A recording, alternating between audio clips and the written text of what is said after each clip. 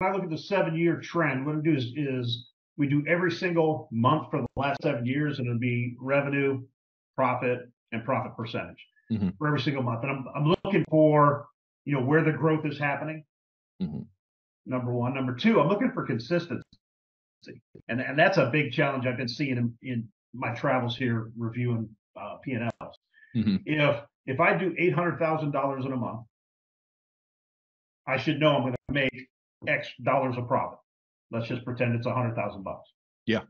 Right. So I'll see a business do 800,000, make 120.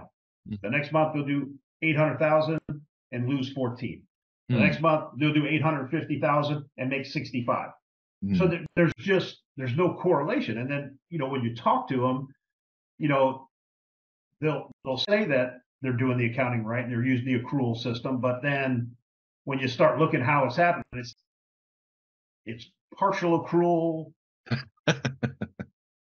not so much. So we're not matching revenue and profit. Businesses don't know their break even. Right. So just some of these things start to come out when you're looking at the trend. And then, at the end, when you look at the year in totality, it's like, okay, if you did $1 million more year to year. Yeah. Right. So in 21 to 22, you did $1 million extra dollars. What percentage of that additional revenue should convert to profit? Right. Right. So I always like to look at what their conversions are. And if their conversions aren't, in the upper 30s, what's going on? What's eating that additional revenue? Okay. Right.